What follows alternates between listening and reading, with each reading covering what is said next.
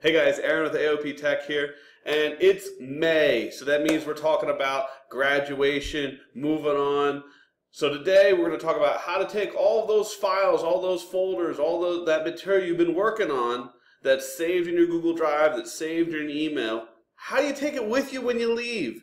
So today I'm going to give you 3 different ways to export your data out of Google and move it to a different account. So let's begin.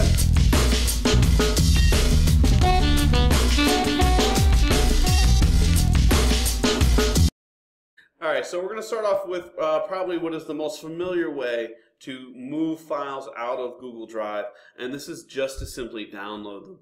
So here I am in my Google Drive.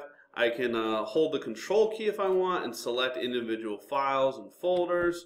From here I can then right click and go to download, or I can come up here to the snowman, click on there, and click download.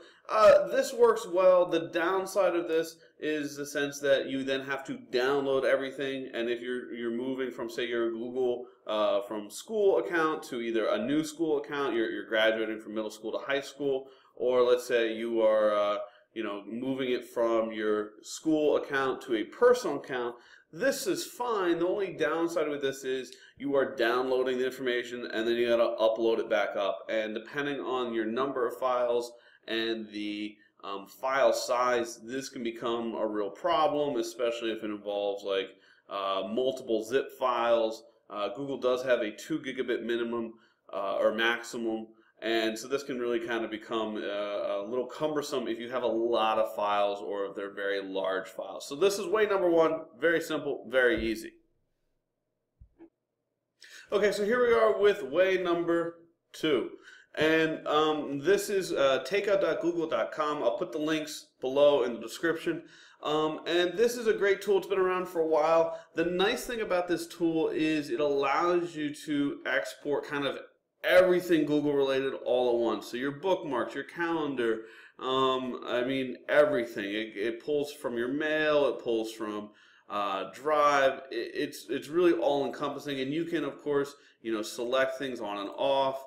You can just tell it, specifically what you'd like to get. So there are a lot of ways that you can customize this. And really what this is going to do is going to download an archived version of your files.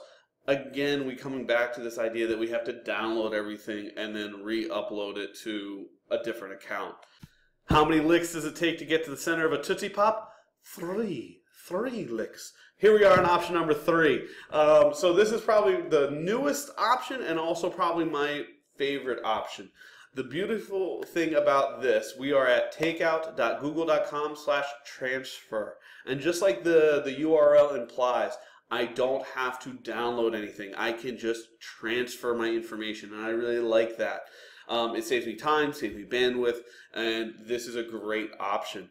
So a couple things. 1, if you already know where you're going to, say you're graduating from middle school and you're going to high school, and you know your high school email address, this is a great way that you can just transfer from one educational account to another educational account.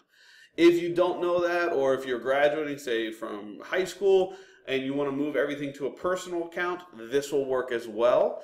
One little thing to keep in mind, personal accounts are limited in terms of storage size versus your educational account had unlimited storage. So that is something to look at. The other caveat of this is it will only transfer folders and files that you own. So if someone has shared something with you and you are not the owner of it, it's not going to transfer that over. So that is something to, before you move everything over, make sure you click through and see, do I own everything? But this tool couldn't be simpler. All you do, you sign in the destination account. It's going to send that destination account an access code. Once you get that code, you verify it, and then you say to copy and transfer. It will leave your original information in your file folder, so you can always double check to make sure that everything transferred. And I will say that when I started testing it out, that's how I learned the fact that, especially if you have subfolders and one of those subfolders is shared and you're not the owner of it, that folder's not going to transfer over. So make sure that you are the owner of every file and every folder, and then it'll be really easy to just transfer it over. No uploading, no downloading. I love this tool. The third kind of caveat is you don't get to select individual folders. It's going to transfer everything over. Google does say when you do this that it's going to take up to a week. In my experience, and I've transferred, I did 150 gigabytes worth of information.